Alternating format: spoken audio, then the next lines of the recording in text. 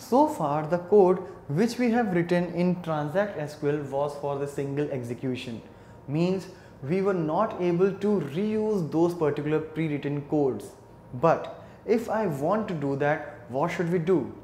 Obviously, the first option is to store that particular code as the database object in the database memory, so that whenever required we can call them up. And one of the way of doing that is by stored procedure, as stored procedure is one of the database object which actually stores the transact, a logical transact SQL block. When I say logical, that means it must be doing some particular task. So that is what we can do by using the stored procedure, is a database object which contains a set of logical T SQL statements. It also increases the performance of the database activities. How?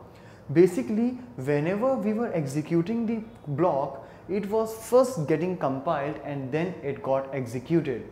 So every time when we execute that, the compilation time is included. But when we create the stored procedure, at the time we create it, the compilation is done. So after that, whenever we execute that, only the execution time will be elapsed, as the compilation is already done.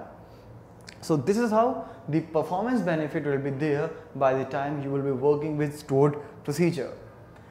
As I said earlier, it will also allow you for the reusability, as once a procedure is created, you can call it as many as times you want. The access can also be controlled, as it is a database object, and for a particular audience you can grant the access of this procedure, and for some particular you may not grant. So its access can be controlled as well, and whenever you want to invoke that, it can be invoked directly or by using the exec or execute keyword. So firstly, we will see how can we create the procedure using the create keyword again. Once it is done, once the creation is done, we will see how can we execute, and initially we will write a simple stored procedure, and after we'll start writing the complex parameterized stored procedures. So let's find out practically about these stored procedures.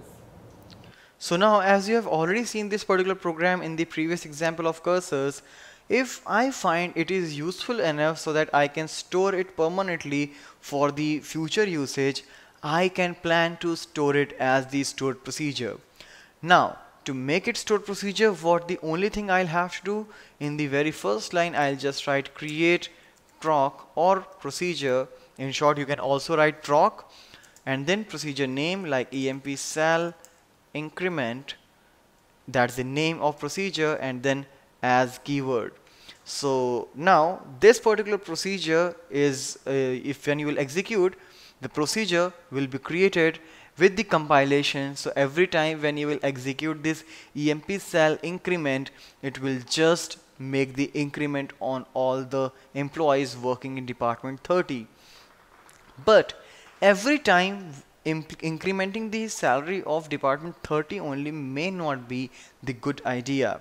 So I want to make it generalized, like whatever the department I want to increment, means in whichever department I want to do the increment, I should be able to pass that at the runtime. So for doing that, what I can do, since the procedure is already created, so I will replace this create with the alter, since I'm going to alter the structure. And now in this emp sal increment stored procedure, I will add the department as the parameter. So deptid as int, and this is what? This is the parameter for the stored procedure emp sal increment. So let's execute it again, and you see command completed successfully. Now I will be able to call this at the runtime, and not only that, because I have add the argument here, so rather than passing 30, I will use this value right here. So every time when I will call this procedure, I'll have to pass a department ID, so all the searching will be done on that department employees accordingly. Alright, so let's do that. Let's execute it again. Alright, so now it is altered.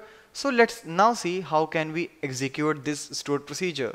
So for executing, either I can use this execute exec or execute keyword, or after that what I'll do, I'll just pass the name of this stored procedure, that is emp sal increment, and after that I'll have to pass the department ID. So as soon as I'll do that, let's execute, and you see all the employees working in that particular department, the salary got increased. Alright, so everyone who are earning less than 50,000, salary being increment by 10, and if someone is earning greater than or equal to 50,000, the salary is increased by 5.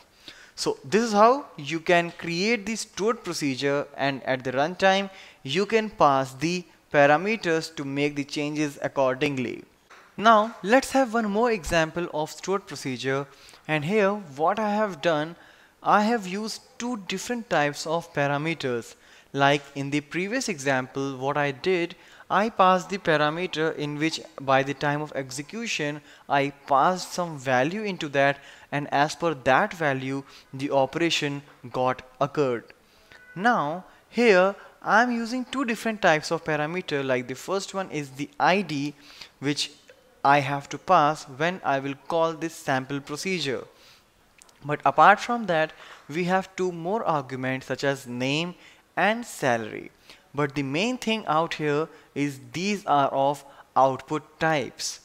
Output means here for these particular parameters we actually will not pass any value by the time we will call it, but these parameters will pass some value to the calling environment.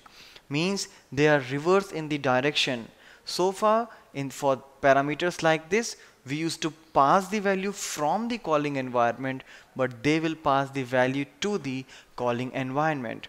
So for implementing, let's execute this first to create.